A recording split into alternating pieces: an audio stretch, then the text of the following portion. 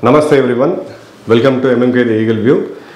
Today we are going to see three major achievements which our defense forces and allied organizations have done for the nation. So let's start with INS Vikrant, the Indian Navy. We know the flagship aircraft carrier INS Vikrant. It is equipped, it's not a standalone ship as we all think. It's a battle group in itself. When we think about America, America has moved one warship close to, aircraft carrier close to Gulf of Eden, Gulf of Oman, and then suddenly all the countries have tucked their tail inside. Now, what does one ship makes that much of a difference in a battlefield? Because it's a fighting unit in itself. So similarly, when we bought INS Vikrant, we tried equipping them with the MiG series which we currently have, and then subsequently Tejas. So all these aircrafts took off, and frequent landing and takeoff happens because it's supposed to serve as a airfield for these aircrafts. An aircraft carrier without aircraft doesn't mean anything. Now the third level is how will we be able to land an unmanned aerial vehicle, UAV or an armed drone. Drone is a civilian term which people generally use. The military specifies it as UAVs, unmanned aerial vehicles. So Indian Navy has successfully tested an UAV landing and takeoff in INS Vikrant. It's a big major achievement. This project was kept top secret, and one successful trials were when it has been done. Navy now revealed that we have done it in this thing, and this will also be exhibited in the oncoming naval exercise, the global exercise which is going to happen in Milan, Italy. So what does it mean altogether? Who has already done it? China has posted some pictures in social media and their propaganda channels keeping a UAV on their carriers, ship carriers, but eventually there is no evidence of that being able to take off and land on an aircraft carrier. So this has been done and exhibited only by two countries. First is America and second is UK. The third country to do and prove it is India. So we all need to be proud of our Navy, because naval officers per se, they are not only into combat, they are also technocrats. So this is the level of expertise which is required to modernize your Navy. They have succeeded in making so. So the design of the deck is an innovation which was done by the Navy. So now we are able to land a UAV.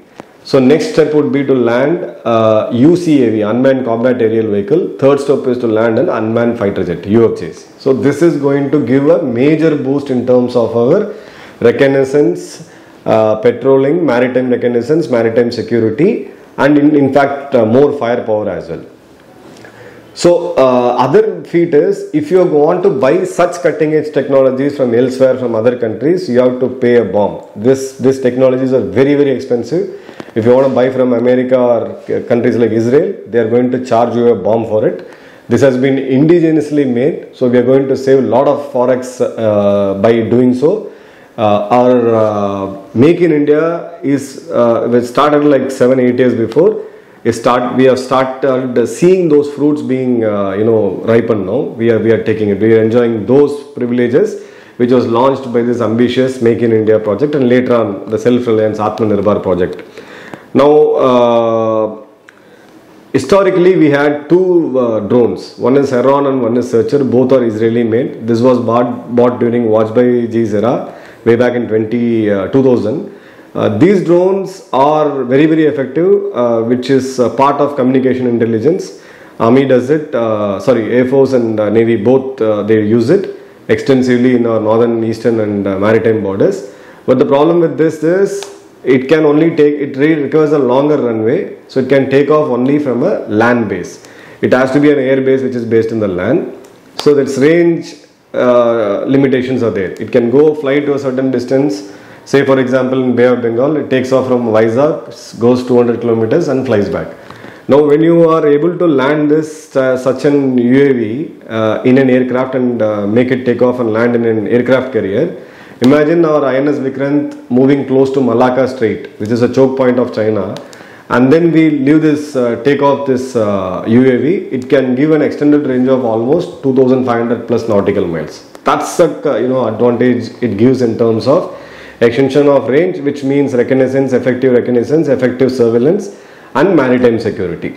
So hope you have got this point now. Secondly, when you are able to land an unmanned combat aerial vehicle, UCAV, or unmanned fighter jet, it keeps your battle group safe away from the enemy missile range, and it will be able to give you, it gives you the strength of like America, which can take off an UAV somewhere in the Gulf and then fly over Afghanistan and take off those targets which their military requires. So such is the advantage this has given. This will be exhibited to public shortly, and the good and the greatest thing is this entire landing and takeoff has been done by an Indian company called Sagar Defence Industries based out of Pune, and they have done this effectively along with the Indian Navy, which is the user. So it also gives us advantage in terms of communication. Communication between various warships in the battlefield. We have a dedicated satellite for naval communication that's called Rukmani. So this will also help us to communicate effectively in terms of, during an active combat situation. So it's a clear win-win situation for us. Only US and UK has done it. The third is India. Salute to the Indian Navy and salute to Sagar Defence System. They have done really a big achievement. Third is, to add on to this, is there is a drone called Varuna, which was made by Sagar Defence Industries. It's a UAV, unmanned aerial vehicle, capable of taking passengers. It's a passenger UAV that's also been tested. So Navy is also keen to acquire those stuff as well. To move their naval personnel from land to sea, or faster mobilization of troops within ships. So it gives us a lot of advantage in terms of mobility, crew mobility. But the second great achievement which we want to see today is Ghatak. Ghatak is a UCAV, unmanned combat aerial vehicle, a project which has been taken by DRDO. So three main things: it is completely stealth, radars can't detect it. It is combat drone, it can deliver payload of explosives on an enemy target, and it's a made in India drone. So this drone's engine, like Tejas, we had made our aircraft, but the engine comes from GE. In this case, this is a Kaveri 50 KN class engine, a dry engine, aircraft engine, which DRDO has been struggling to make it 80 KN plus, so that it can be put in Tejas or our own AMCS. We are still not able to achieve it. So what they have done is, it's a kind of a tactical move, a semi-strategical and tactical move. They have picked up this engine and they made a stealth drone. The composite used, stealth drone needs to have, it should not be giving any radar signatures. The moment it generates some heat, the radar is going to pick up. So this composite material, a fiber composite material has been used. That's again purely made in India. This material is made by one of a very old industry, a conglomerate called Murugappa Industries, which makes cycles for us. So they have done this achievement. So they have already projected it. So DRDO hasn't disclosed it yet, but we can assume that it's purely an Indian made composite material with absolutely zero radar signatures. So it is completely stealth. The enemy radars can't pick it up. It can deliver a payload. It's an armed drone. It can take on enemy targets. And the third thing is, it doesn't require any radars, guidance systems, or a pilot. It takes up on its own. The targets are pre-programmed. It goes, it delivers the payload, destroys the target, flies back and lands on its own. It's completely autonomous. So this gives a major boost to us. What you see on the picture is all a miniature version of this, a small version of this. They call it a Swift stealth wing, the wing flying test bed. Soon you will see a bigger version of this, which can deliver much larger rockets and missiles, and it will be completely autonomous and stealth. So this is a major achievement for us at this point of time. We can see this as a full-fledged operational war machine, maybe in the coming next 3 to 4 years. The third major achievement we want to highlight is Akash missile. Yes, Akash, we all know that the missile has been in service for quite some time.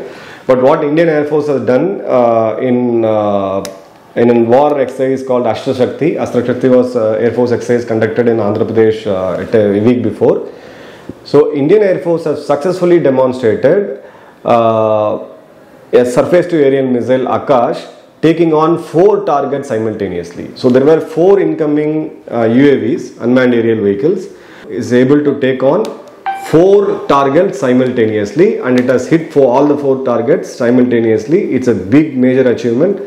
So it effectively can take on 4 targets, multiple targets within a 30 kilometer range.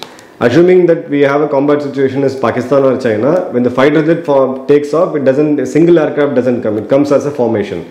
So it generally be within 30 to 50 kilometer of radius. So now one missile can take off 4 aerial targets at any given point of time. So this is a major achievement which has done, and we are the first country in the world to do it. We all should be proud of our Indian Air Force and the scientists associated with this. So how it works, it has got a command guidance. So there are radars which are the eyes for the Air Force. So the radars picks up the incoming aircraft. The command guidance gives it to the radar picks up, the FLR picks it up, gives it to the command post. The command post in turn gives it to the launcher. The launchers which physically launch a missile towards an incoming hostile aerial object, they program it, and then the 4 targets, up to 4 targets can be taken off simultaneously. Who knows, it may be multiple.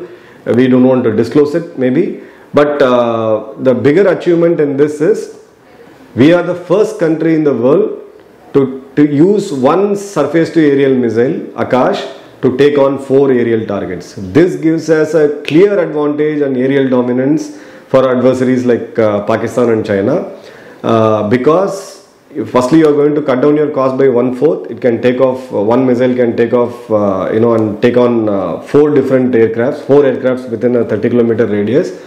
It also gives a very solid air defense system. Now Akash being an indigenous air defense system, a lot of countries have been showing interest in procuring this Akash missile defense systems. Now when we are able to demonstrate this to the world, that one missile can take on 4 aerial targets, this is going to give a very major advantage in terms of our make in India and then export ambitions. So we have a sizable export ambition as far as defense equipments are concerned. So this is going to give that boost to us. So thanks to Indian Air Force and the people who have worked this, and scientists and the crew who had worked for this. So we hope you have understood the very strategic and the importance of all these 3 major achievements. One done by Indian Navy in INS Vikram, second by DRDO from the test ranges of Karnataka in Chitradurga, Project Garthak, and third by Indian Air Force, Akash, engaging multiple aerial targets simultaneously, first time ever in the world. Hope you like this video. Do like, share and subscribe. Thank you all. Jai Hind.